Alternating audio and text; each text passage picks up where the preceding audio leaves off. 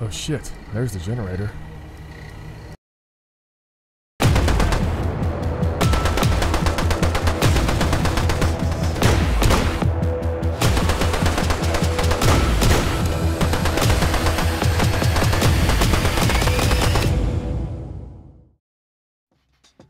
Welcome to Project Z, an incredibly unique game that sounds and looks absolutely amazing. It's probably one of the games that I'm most excited for coming up within this next year. The vision for this game sounds so unique and takes some of my favorite things, namely historical Nazi mysteries, realistic environments, survival first-person shooters, and up to 4-player co-op elements, and puts them into a game.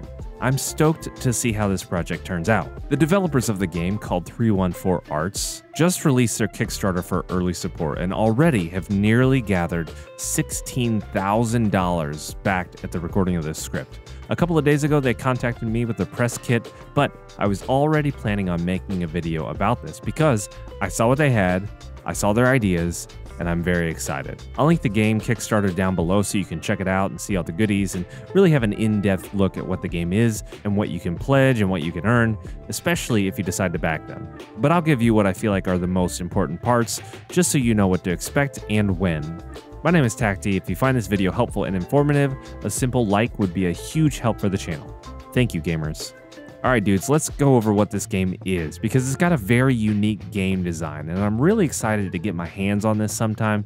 I'm not really sure how it's going to play out, but it sounds fantastic. I think my favorite part about the game is that in general, it's a co-op or solo experience.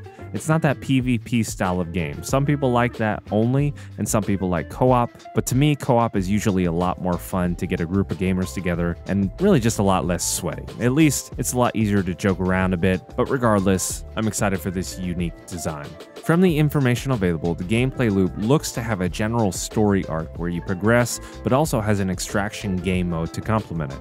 You're a survivor on a hidden island where Nazis have found zombies and have attempted to weaponize them to turn the tides of the war. It obviously didn't work, so then a bunch of Nazis on the island just became zombies. Some of them also remain unchanged, and they are still on the island, so that's another faction that you're going to have to deal with. So now your goal is to progress through the game and establish a hub site, which sounds sort of like the settlement system in Fallout. You need to build it up, expand it, plant crops, have pharmacies, stuff like that. And then you've got to have AI teammates to manage these things. And then there are things that need constant resources to continue functioning. Let's say a generator is going to constantly need fuel to keep running, otherwise it's not going to be able to run to keep on the lights or whatever is needed for the generator in this game. It sounds like there are going to be a lot of dynamics when it comes to this here.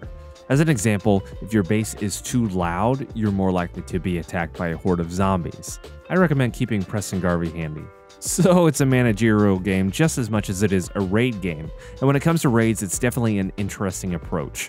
There are 3 different sections to the raid. The first is somewhat linear, with the second being a little bit more open, and the third part of the raid being what they compare to the size of customs being completely open. Here, you'll be able to explore, find weapons, find resources, and call in your AI teammates and head to one of the extract zones with your loot so you can take it back to the base. Now, that's a very general explanation of it because I'm not 100% sure how this is going to play out. I know some of it falls into the storyline, some of it falls into gathering AI, but I'm just not sure how this system completely works. I'm looking forward to seeing a little bit more gameplay to this. It sounds like it could be a really interesting, unique take on the extraction game modes. And then to go along with this, there's actually an advanced healing mechanic.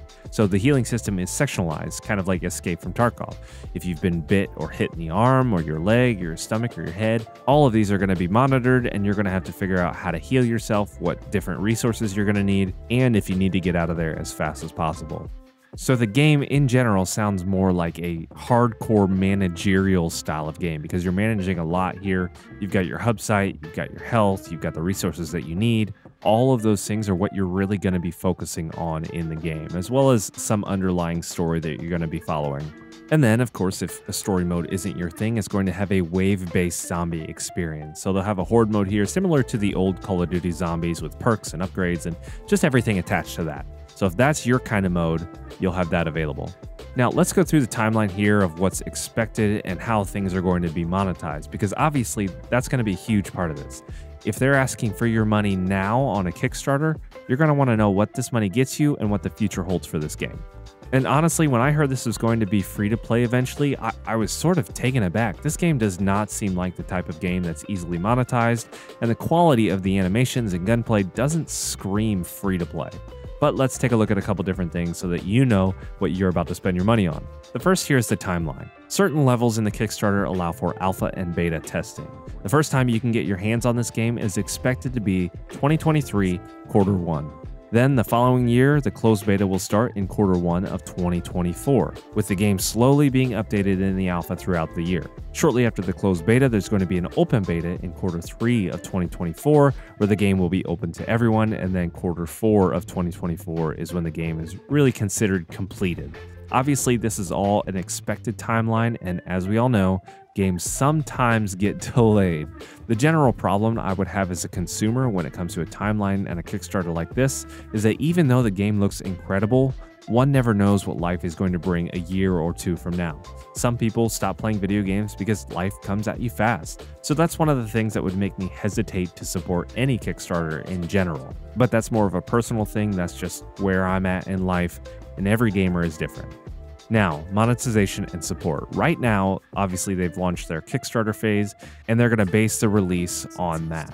If they're able to achieve their goal of 100,000 euros, the game will come to PC and that's it. At 105,000 euros, you'll get to play it on GeForce Now or Google Stadia. At 135,000 euros, you'll get a level editor, so assuming you'll be able to craft your own maps. I don't know whether this will be for raids or the zombie horde mode or something like that. I'm not 100% sure here.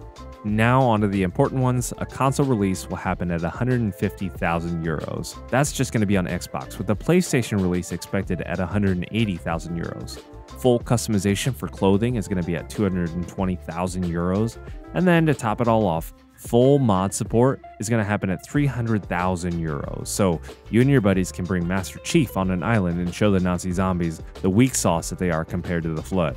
Now, when it comes to how the game itself will be monetized upon free-to-play release, the game is going to offer a battle pass, cosmetics and unique characters with unique abilities and their own exclusive missions, things like this. And then there may also be paid DLC such as maps, cosmetics, missions. Their aim is to be as fair as possible when it comes to how the game will continue to earn money, and I think a battle pass system is a fairly unique thing when it comes to co-op shooters like this.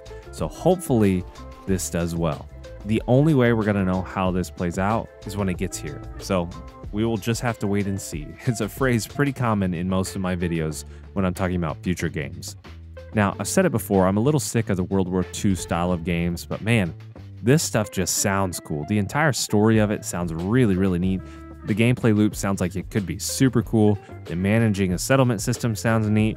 And the graphics and gunplay look really, really good, at least in their prototype build here.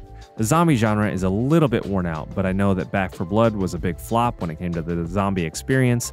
People were hoping for something a little bit different, so maybe this is something that can revitalize the genre a bit. I just love indie projects like this. I feel like the indie games are so much better because the passion and the art design that goes into them. I think that they're less focused on how to earn wads of cash from whales and more concerned about making a really good game. I believe this is just another one of those examples. The game looks great, it sounds great, and there aren't a whole lot of co-op only games like this out there. The design itself again sounds unique, and all of this on paper sounds good. The game could really, really be a huge hit, but we'll see how the funding turns out for this game. We'll see what kind of info we get over the next few months until that Q1 2023 drop. In general, I'm just excited to see this game grow. I've had my eye on it for a while, so I would love to see it come to fruition. Again, the link is down below if you want to check the game out and support it. Thank you so much for watching. If you enjoyed the video, you know the drill. Like, subscribe, become a member, yada, yada, yada. Thank you so much. Until the next one, be bold, be courageous, stay tactical.